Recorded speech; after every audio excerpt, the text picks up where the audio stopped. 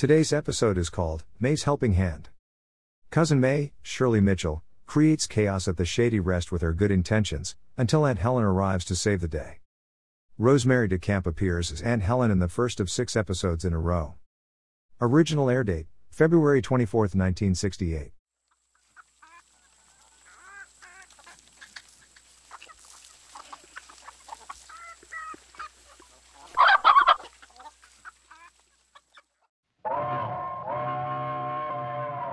Come ride the little train that is rolling down the tracks to the junction. Forget about your cares, it is time to relax at the junction. Lots of curves, you bet, and even more when you get to the junction. Petticoat Junction. There's a little hotel called the Shady Rest at the junction. Petticoat Junction. It is run by Kate. Come and be her guest at the junction. Petticoat Junction. And that's Uncle Joe. He's a moving kind of slow at the junction. Petticoat Junction.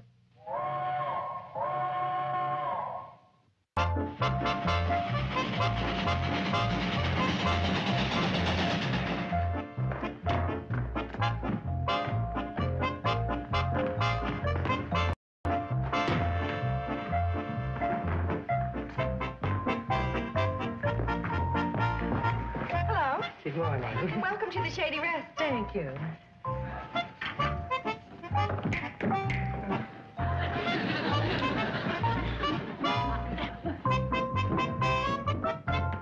Uncle Joe! Uncle Joe! We did it. Every room in the hotel is rented. We're completely full. No kidding. Won't Mom be thrilled when we write and tell her? Yeah, well, it was in the cards. You take skillful planning, top-level management, shrewd executive know-how. It had to happen. And it sure helped if it fixed the hotel burned down. Well, if you want to include that. Anyway, we've got our work cut out for us now. Yeah, we sure have, honey. It's going to take a lot of executive planning. Hi, everybody. Here's the mail. Oh, say, is there anything for me from the old boy Daisy Novelty Company? Sorry, Uncle Joe. Doggone. I've been waiting 2 weeks for them cufflinks autographed by Eddie Albert. Oh, my gosh. What? Yes, it's Cousin May. She's coming here. She's what? Just heard about your mother being away, but don't worry, as I am flitting to Hooterville immediately to make sure all is well. Gee. What's going on? What's that? Mom's Cousin May is coming here. To make sure we're doing everything all right. She's coming to help us out? That's like throwing an anchor to a drowning sailor. Everything was going along so well. I know. Why don't we move and not leave a forwarding address? Now, let's not panic. Let's handle this diplomatically. And so, if you don't mind being exposed to the bubonic plague, we'd love to have you. That's very good. Just starting to roll. I guess we should mention that the hotel was washed away in the flood. Living in a tent ain't so bad if we had something to eat. We had something to eat. Yeah, get a load of this. Ever since the cannonball ran off the Willow Creek Bridge, we've been cut off from the outside world. Yes, yes. If for any reason you can't come, we'll all understand. Love, et cetera, et cetera. Uncle Joe, you're an evil genius. Oh, that's nothing. You want to hear what I write to the Internal Revenue Service? Send that airmail special delivery. And if Cousin May pays us a visit after that, I'm here, everybody. Cousin May. There goes a great literary effort down the drain. There you are. Oh, you poor darlings. I know what a task it must be trying to run things by yourselves. But never fear, Maybelle is here. How'd you get here, May? Well, it was the most fortunate thing. I was making connections in Riverdale when who did I run into but little old Steve here? And he brought me down in his private plane. Hi. Hi. Hi. Couldn't stick to spraying crops, huh? Joe, she was coming here anyway. Well, something might have happened to her. Well, I gotta be getting on home. Coward. You leaving? Yeah, we're doing a remodeling job on the cottage. Really? Well, you just give that little old Betty Jo a great big smooch from her cousin May and tell her I'll be there just as soon as I get things straightened out here. I'm a whiz at interior decorating. Yeah, well, we're kind of decided as to what we want. Ah, but the best laid plans aft gang agree, as we say in the South. No, we don't say that in the South. Well, tell her I'll be there anyway. Okay, well, I'll tell her you're coming. Bye. Well, now, as soon as we get me settled down in my room, we can get right down to all our problems. Well, that's our first problem. What is? We don't have a room. Hey, that's right. We're all full up. We don't have a place to put you. Gee, what a shame, May. I'll tell you what you do. You just run along and come back later. We'll have something open up in the next 3 or 4 months. Oh, now, something will work out. Something always does. Stanley, you handle this or I will. Come on. Is there something I can do for you, Mr. Benson? Well, I'm afraid I have a complaint. Oh? That is, Mrs. Benson has a complaint. She almost always has, of course, but I demand satisfaction. Oh, good man. Yes, ma'am? I am Maybelle Jennings. My cousin Kate is the proprietor of this place, but I'm just here to help out while she's away. Now then, is there anything I can do for you, Mr. Benson. Benson? Stanley Benson. Benson. Yeah, well, I really don't know where to start. Well, first of all, we don't seem to have enough hangers in our closet. And I had to carry my own bags. And our window shade won't stay up. For crying out loud, is that all you want? Oh, now, Mr. Carson, is that a way to win friends? Surely you can see that in Mr. Benson here, you are dealing with a man who is used to getting his own way. Oh, you are a man of action, aren't you? Well... Oh, I can tell. I've seen men of action and authority at work. Sometimes they appear to be meek and mild, but that's only because they're so confident. Really? They don't need to bluster or swagger. This is a male fist in a velvet glove. Now, you just sit back and dictate exactly what you're demanding of us. Well, I'm not really demanding. Oh, of course you are. Pour it all out. Criticize anything you want. Well, I don't feel like criticizing. You mean everything is all right? Well... Stanley? I was just telling Maybelle here, Miss Jennings, of our needs. Oh? I'm more or less in charge here. Oh, I see. Well, in that case, we don't have any needs. We're leaving. Leaving? That's right. Send someone up for our bags immediately. Come, Stanley. But, dearest... Stanley!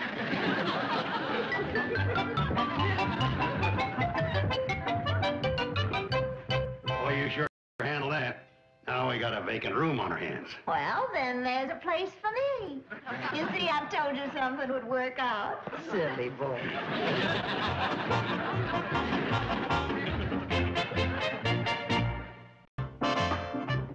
Well, hi there, Mr. Drucker. Well, Cousin May, I heard you were in Hooterville. How are you finding things? Oh, well, it's been quite a struggle, but I finally managed to straighten things up at the Shady Rest. Well, I'm glad to hear that.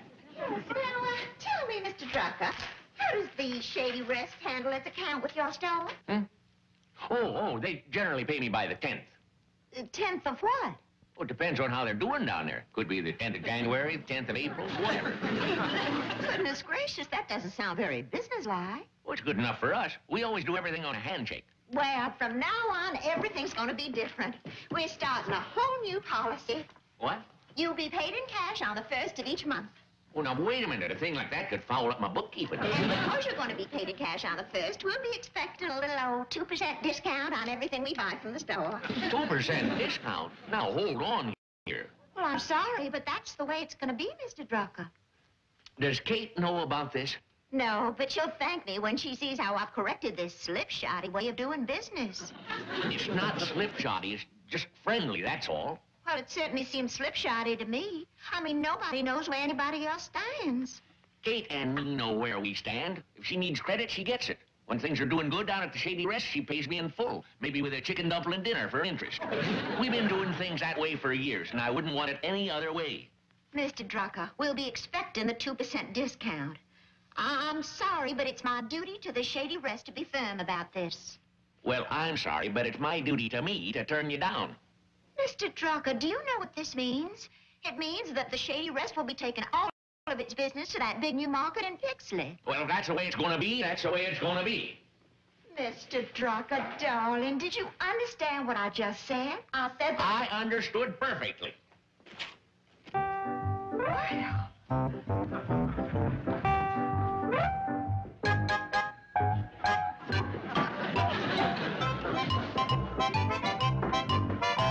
How come you girls are empty-handed? Mr. Drucker wouldn't give us any groceries. Our credit has been cut off. How'd that come about? As if I didn't know. You're right. It's all due to Cousin May. Yeah, well, this time she's going just a little bit too far. I can put up with most anything, but when she starts meddling with her groceries, she's asking for it. Where is she now? I think she was going to drop by Betty Jo's. I've been wanting to get over and see you, but we've been remodeling and... I know, sugar. Steve told me all about it, and that's exactly why I'm here, to help you with the redecorating. Oh, well, Cousin May, we appreciate your help. Oh, now don't you worry your pretty little head. My goodness, darling, you're not imposing one bit. That's why I'm here to help. Now, I'll tell you what, you sit right down here and let's plan the whole thing. Now, first, I think we can maybe all do something.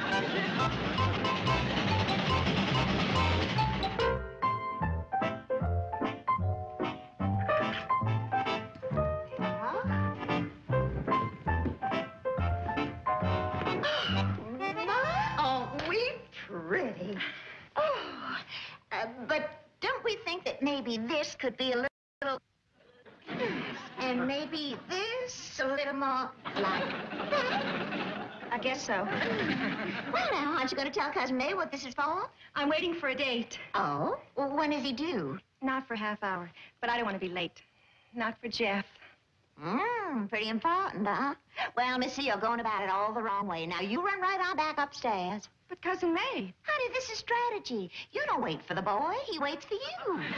But Jeff doesn't like to be kept waiting. No man likes it, but that's how we train him. Now, run on in. But Cousin May. Up. All the way back to your room, you hear? I'll let you know when it's time. That's my girl.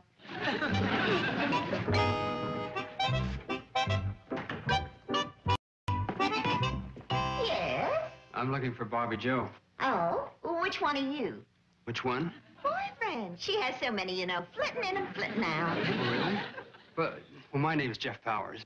Oh, yeah, she mentioned you might drop by. Well, we had a date. A date? So early? We're going to an astronomy lecture. I want to be sure of getting a good seat. Could I call... A lecture? On a date? Professor Mansfield. The topic is Whither Saturn. You're fooling. I don't want to be late. Bobby Joe! Oh, hush now, my goodness. Girls as popular as Bobby Joe can't be rushed. Yeah, but... She'll be down in a half hour or so. A half an hour? You must learn to have more patience. But I'm going to miss Professor Mansfield.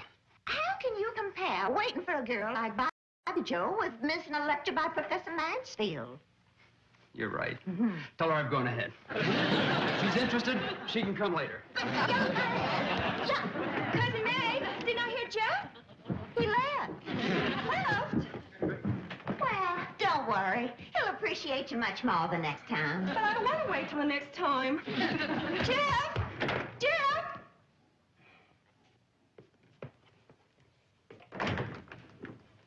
He's gone. Well, you showed him. Yeah, I showed him. Well, all he wanted to do was take you to a lecture. Now, what's the fun in going to a lecture? The fun is coming home.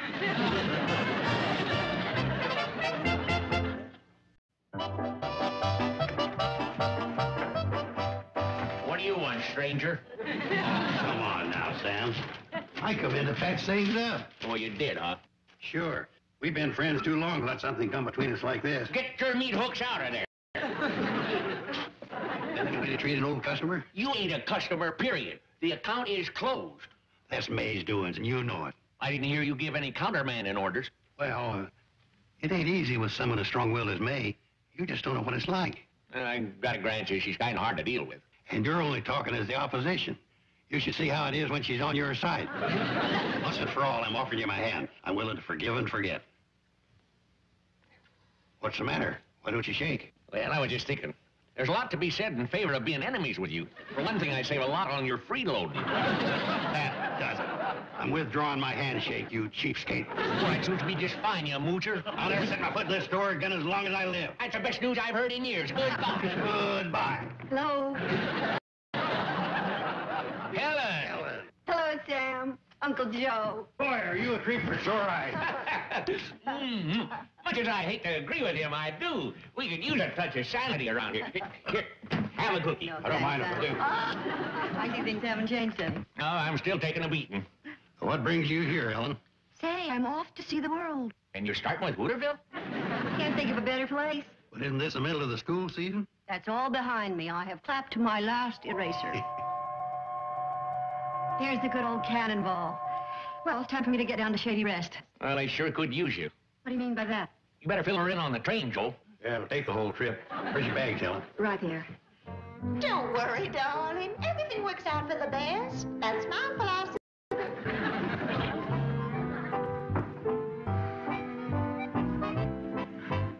And what did she do now? Well, while she was in Pixie, she ran into my agent, who was coming here to tell me about a booking he had for me in Topeka. The one you were waiting for? Well, she told him I wasn't interested in small town stuff. It had to be Chicago or nothing. And? Nothing. Oh, that's horrible. I've been waiting so long for this engagement, and she passes it off with everything works out for the best. That's the same thing she told me when Jeff ran out on me last night. And she's fixed it so I doubt if Steve will ever speak to me again.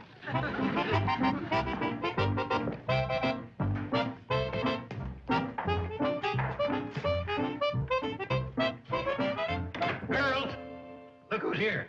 Aunt Helen! How are you? So good to see you. Oh, what a welcome on this Overcome. And our little bride. What are you doing here? I thought you had a husband. Oh, she did. I mean, she did until Cousin May came. What do you mean? What's the matter? Oh, it's nothing.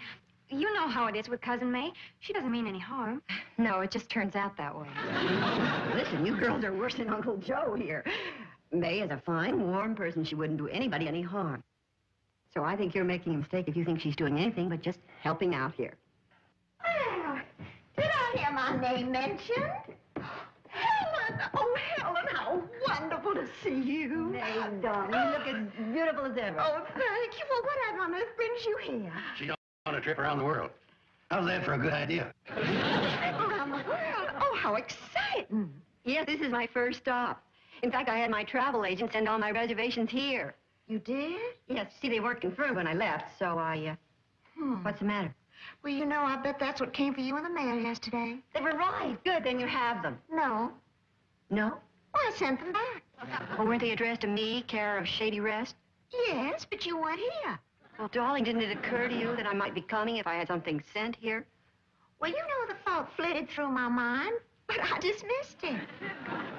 Join the group. May, where did you send them back to? Well, let me think now.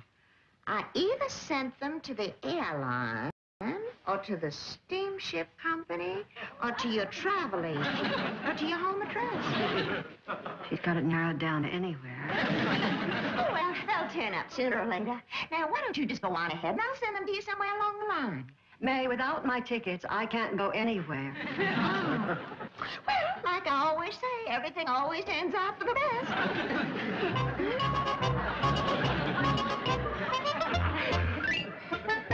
So now you see what we're up against. Well, it didn't take long to convert me. What are we gonna do? She's really very sweet and means well. But if she stays much longer... I got it. Why don't we drop her some hints that we want her to leave? You know, like change the lock on her door. Joe, that's mean. Yeah, I guess you're right. We don't want to hurt her. So let's do it in a kindly way. Let's give her a party. Oh, that's a great way to get rid of her. It could be. If it's a farewell party. I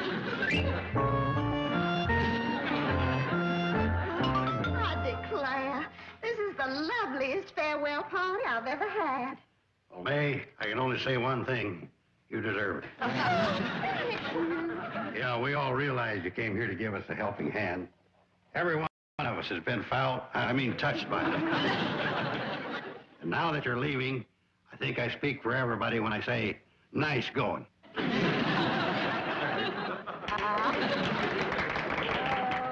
Well, bless you all, and goodbye. I'll eat to that. Make mine a big piece.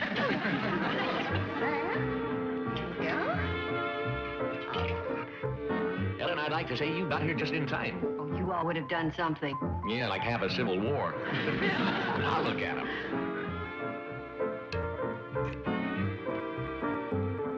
I may even leave the lid off the cookie jar when old Fatso comes around. Yes, sir, Helen, you've done a job that even Kate couldn't do any better. Hey, don't you think it's about time for the coup de grace?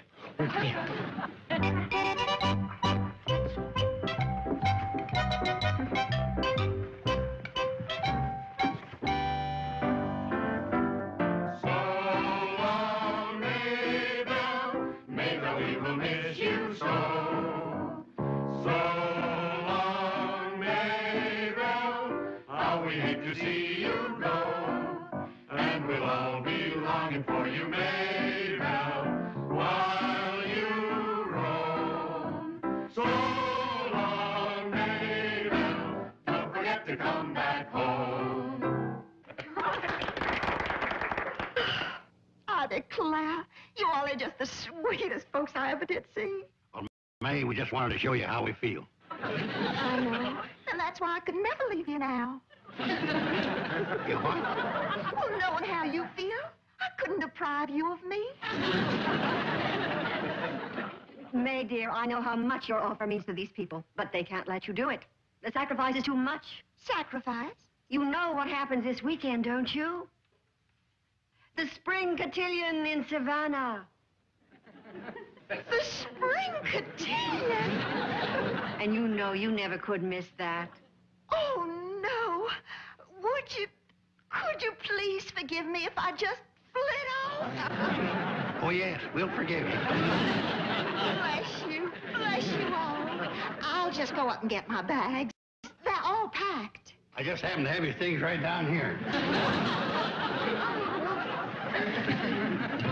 Yes, and if you all ever need me to come and help again, you just holler and I'll come a-flitting. You hear now?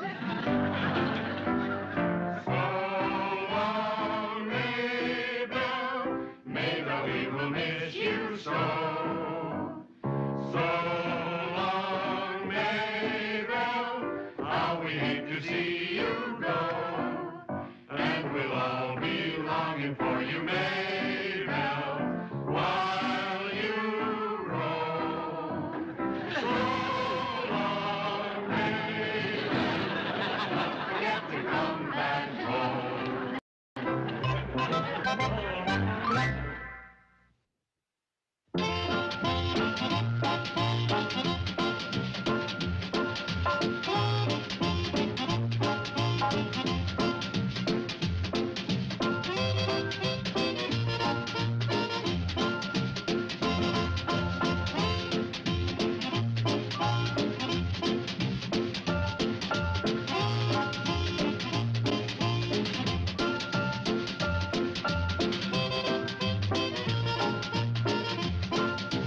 Petticoat Junction.